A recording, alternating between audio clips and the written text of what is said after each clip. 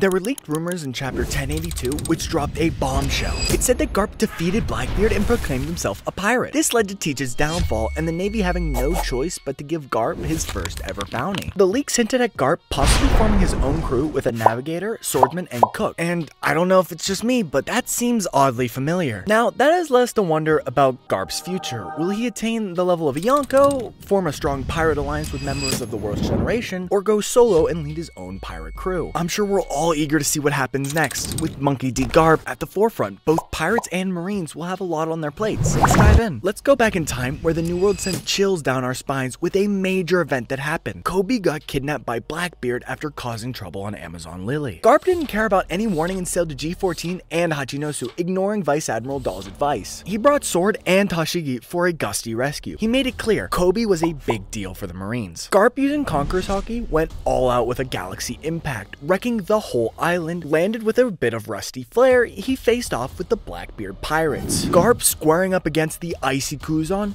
demanded Kobe's freedom. Then there was a clash that got Garp flexing his armament and observation hockey. Chaos reigned as he tossed Senwan Wolf into the sea and shielded Kobe from Shiryu. Then, in a face-off against Bizarro's massive hand, Garp told his crew to handle it. Escaping the island, he faced off against Kuzan again and showed his unstoppable spirit. Then, things took a wild turn when Garp got nailed in the chest by Kuzan's ice. In the middle of that danger, Garp's laugh struck around, which made fans wonder what's next for the Marine legend. Like, what's gonna happen? Does Garp die? Because the day after, the newspaper dropped a hint about a disappearance on Pirate Island. But wait, what's really going on here? Because in the picture, it looked like things were freezing up. Look at it this way. If there is a glimmer of hope, things might just turn out okay. So the whole is he alive or not thing? So in this hypothetical scenario, we are answering those questions. In a parallel universe where Garp chooses the life of a pirate over a marine, the One Piece universe would be drastically different. Garp, known for his immense power and sense of justice, would have been a formidable pirate. His crew potentially included Sengoku and Tsuryu, who might have followed him into piracy, would have been a force to be reckoned with. They would have been the rivals of the Roger Pirates. As a pirate, Garp would have been the enemy of the world's government, which would have put Dragon in a difficult position. Would he still have formed the Revolutionary Army to oppose the world government, or would he have joined his father's crew? Probably, Dragon might never even have met Luffy's mother, and Luffy might not even have been born. First off, wave goodbye to Luffy. With Garp chasing treasures instead of playing dad, no Straw Hat crew exists. No Luffy means no Revolutionary Army. In this alternate timeline where Garp sails the seas as a pirate, the whole Marineford arc would have been a different story. Remember the epic clash revolving around Ace, Goldie Roger's son, who Garp adopted? Well, if Garp took a different path and didn't adopt Ace, the whole lead up to the war could have gone down a completely different way. Sure, conflicts between the Marines and pirates would still be on the horizon. I mean, it's the grand line. There could be a massive showdown, but who's in the ring and what's at stake might flip on its head. Maybe it's Garp's crew taking on the Marines. That would be a different ballgame entirely. Remember Kobe, right? Well, he's still cleaning decks on Alvida's ship. Without Luffy around, Kobe's just stuck scrubbing away forever.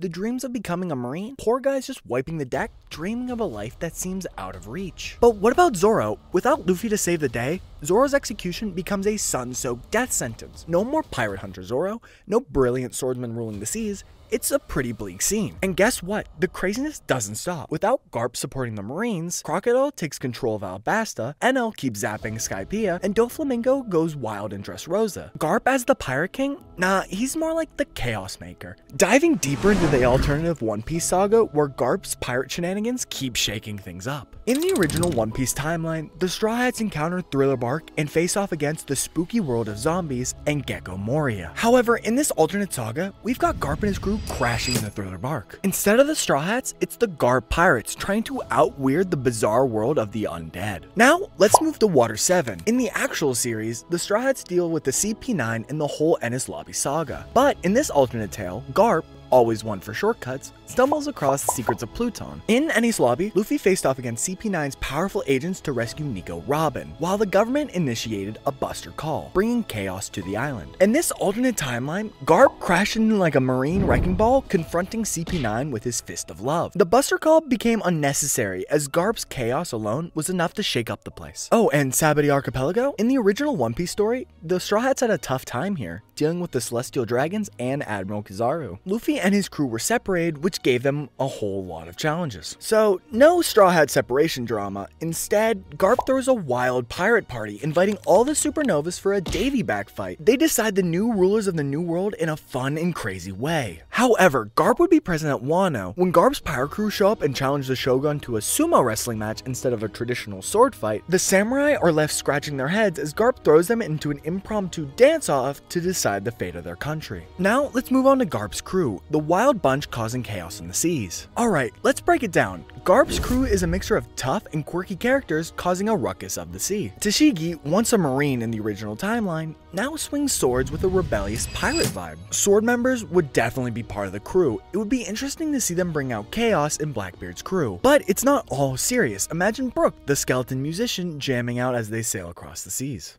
Let's consider the other crew members who will be joining him on all these dramas. Blaze as the navigator. This fierce firecracker of a navigator steers the ship through the wildest seas with a smile. Blaze and Garp share a taste for thrill that keeps the crew on their toes. Rocksteady the tank. Meet the behemoth right-hand man, loyal as they come and strong enough to make a Kraken think twice. He's Captain Garp's muscle, always up for a rumble on the high seas. Whisper the spy, slippery and sly, Whisper's the shadow of the crew, the master of intel, navigating shadows. This mysterious spy keeps Garp's crew steps ahead in the pirate game. Bubbles the shipwright, our ship-crafting wizard with a flair for the eccentric. Bubbles' unconventional vessels are the perfect match for Garp's unpredictable pirate style. Expect the unexpected on the open sea. This will be super interesting. Jolt the gunner. Blink and you'll miss it. Jolt is the lightning-quick sharpshooter, nailing targets with sniper precision. With Jolt on board, Garp's chaos comes with a side of pinpoint accuracy. Serena as the medic. In the midst of this madness, enters Serena, the cool-headed medic, keeping her crew patched up in the midst of the chaos. She's the secret weapon ensuring everyone lives to see another outrageous adventure. This crew, a lively mix of personalities, paints Garp's pirate tale with layers of surprise, laughter, and of course, a dash of pure chaos. This crew is definitely going to be a powerhouse amongst other pirate crews. They'd go head to head with any crew out there. Garp's name alone, even as a pirate, would send shivers through the entire world. Depending on Garp's leadership style, they could be like a tight-knit crew like the Straw Hats or a massive fleet like the Whitebeard Pirates. Either way, they'd pack a punch. The world government would slap hefty bounties on Garp and crew. Strength and rebellion tend to earn you some wanted posters after all. So in a nutshell, Garp's crew would be a big deal in the One Piece world, shaking things up and challenging the norm. And that's a wrap on the alternate pirate stories of Garp and his crew, shaking things up in the sea in ways we've never thought possible. If you enjoyed this, don't forget to hit that like button, drop a comment with your thoughts, and make sure to subscribe for more One Piece adventures in our alternate universe. See you in the next one.